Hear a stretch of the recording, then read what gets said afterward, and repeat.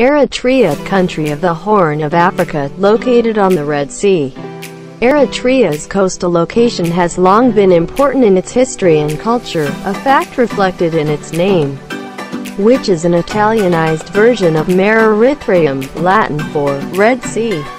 The Red Sea was the route by which Christianity and Islam reached the area, and it was an important trade route that such powers as Turkey, Egypt, and Italy hoped to dominate by seizing control of ports on the Eritrean coast. Those ports promised access to the gold, coffee, and slaves sold by traders in the Ethiopian highlands to the south, and, in the second half of the 20th century, Ethiopia became the power from which the Eritrean people had to free themselves in order to create their own state. In 1993, after a war of independence that lasted nearly 3 decades, Eritrea became a sovereign country. During the long struggle, the people of Eritrea managed to forge a common national consciousness, but with peace established, they faced the task of overcoming their ethnic and religious differences in order to raise the country from a poverty made worse by years of drought, neglect, and war. Eritrea's capital and largest city is Asmara. Eritrea's coastline, forming the northeastern edge of the country, extends for roughly 600 miles 1,000 kilometers from Cape Kasser, in the north, to the Strait of Mandeb, separating the Red Sea from the Gulf of Aden in the south. The country is bounded to the southeast by Djibouti, to the south by Ethiopia, and to the west by Sudan. Eritrea's land is highly variegated. Running on a north-south axis through the middle of the country are the Central Highlands, a narrow strip of country some 6,500 feet 2,000 meters above sea level that represents the northern reaches of the Ethiopian plateau. The highest point is Mount Soira, at 9,885 feet 3,013 meters. Geologically, the plateau consists of a foundation of crystalline rock, e.g., granite, gneiss, and mica schist that is overlain by sedimentary rock, limestone and sandstone, and capped by the salt rock of volcanic origin. The upper layers have been highly dissected by deep gorges and river channels, forming small, steep-sided, flat-topped tablelands known as ambas. Encouraged by the steady expansion of cultivation, soil erosion on the plateau has left few wooded areas. In the north of Eritrea, the highlands narrow and then end in a system of hills where erosion has cut down to the basement rock. To the east, the plateau drops abruptly into a coastal plain. North of the Gulf of Zula, the plain is only 10 to 50 miles 15 to 80 kilometers wide, but to the south it widens to include the Danakil Plain. This barren region contains a depression known as the Kobar Sink, more than 300 feet 90 meters below sea level, the northern end of which extends into Eritrea. The coastal plain and the Danakil Plain are part of the East African Rift System and are sharply delimited on the west by the eastern escarpment of the plateau, which, although deeply eroded, presents a formidable obstacle to travelers from the coast. The western flank of the Central Highlands is a broken and undulating plain that slopes gradually toward the border with Sudan. It lies at an average elevation of 1,500 feet 460 meters. The vegetation is mostly savannic, consisting of scattered trees, shrubs, and seasonal grasses. Off the coast in the Red Sea is the Dahlak Archipelago, a group of more than 100 small coral and reef-fringed islands. Only a few of these islands have a permanent population. The Eritrean highlands are drained by 4 major rivers and numerous streams. 2 of the rivers, the Gash and the Tekes, flow westward into Sudan. The Tekes River, also known as the Sadik, is a major tributary of the Atbara River, which eventually joins the Nile. The Gash River reaches the Atbara only during flood season.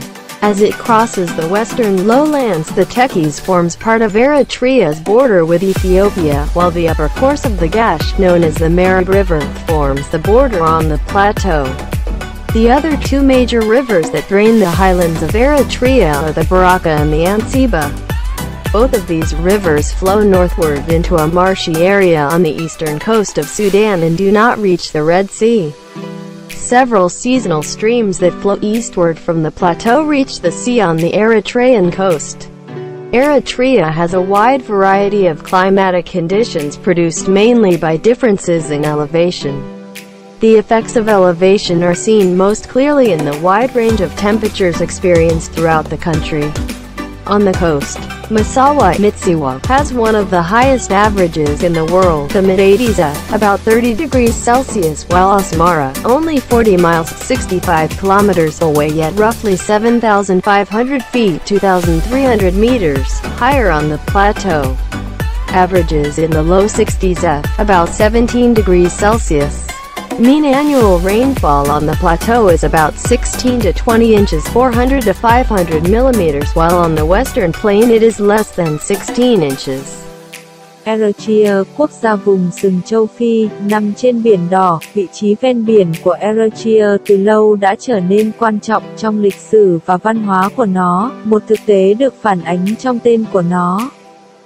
Phiên bản tiếng Ý của Mare Eritreum, tiếng Latin có nghĩa là Biển Đỏ. Biển Đỏ là con đường mà Cơ đốc giáo và Hồi giáo tiếp cận khu vực.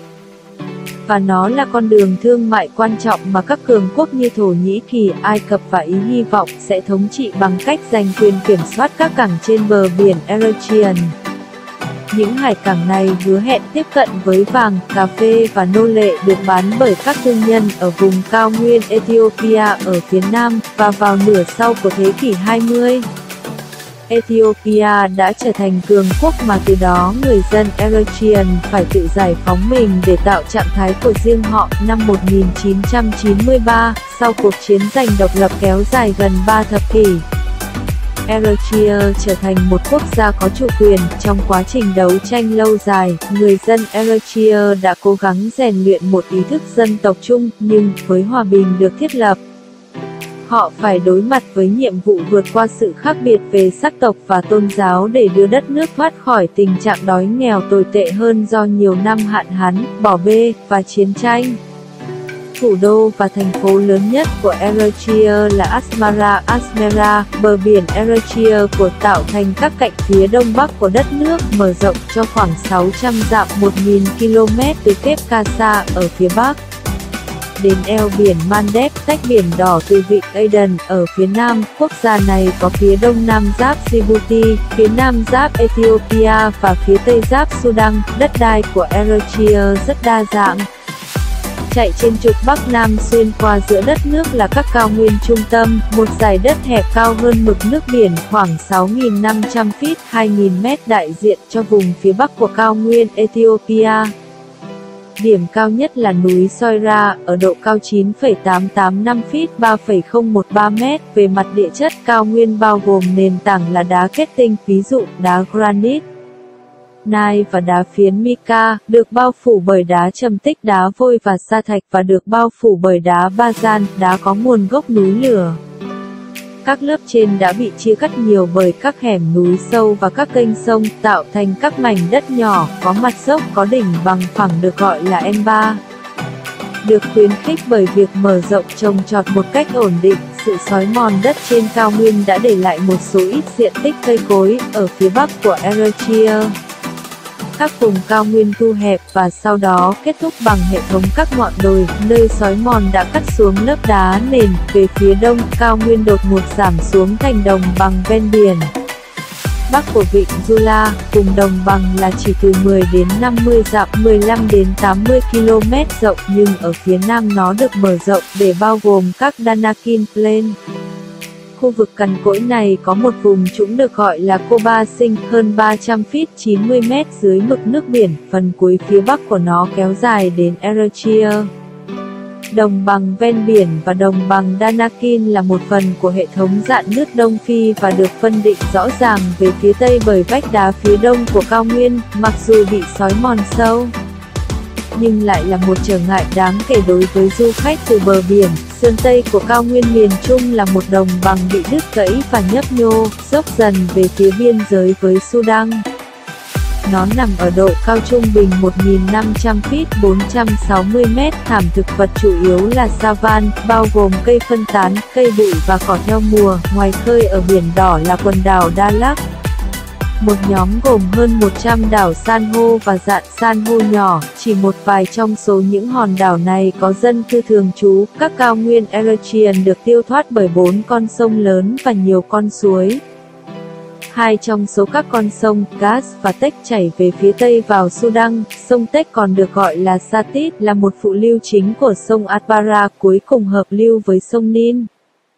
Sông Gas chỉ đến Atbara trong mùa lũ, khi băng qua vùng đất thấp phía tây. Sông Tech tạo thành một phần của biên giới Eritrea với Ethiopia, trong khi phần thượng lưu của Gas được gọi là sông Meret, tạo thành biên giới trên cao nguyên. Hai con sông lớn khác chảy ra các vùng cao nguyên của Eritrea là Baraka và Anseba. Cả hai con sông này đều chảy theo hướng bắc vào một vùng đầm lầy ở bờ biển phía đông của Sudan và không đổ ra Biển Đỏ. Một số dòng suối theo mùa chảy theo hướng đông từ cao nguyên đổ ra biển trên bờ biển Eritrean. Eritrea có nhiều điều kiện khí hậu khác nhau, được tạo ra chủ yếu bởi sự khác biệt về độ cao. Ảnh hưởng của độ cao được nhìn thấy rõ ràng nhất trong phạm vi nhiệt độ rộng khắp cả nước trên bờ biển. Massawa, Mitsiwa, là một trong những trung bình cao nhất thế giới, giữa thập niên 80F khoảng 30 độ C, trong khi Asmara chỉ có 40 dặm 65 km nhưng khoảng 7.500 feet 2.300 m cao hơn trên cao nguyên, trung bình ở mức thấp 60F khoảng 17 độ C. Lượng mưa trung bình hàng năm trên cao nguyên là khoảng 16 đến 20 inch, 400 đến 500 mm, trong khi ở đồng bằng phía Tây là dưới 16 inch.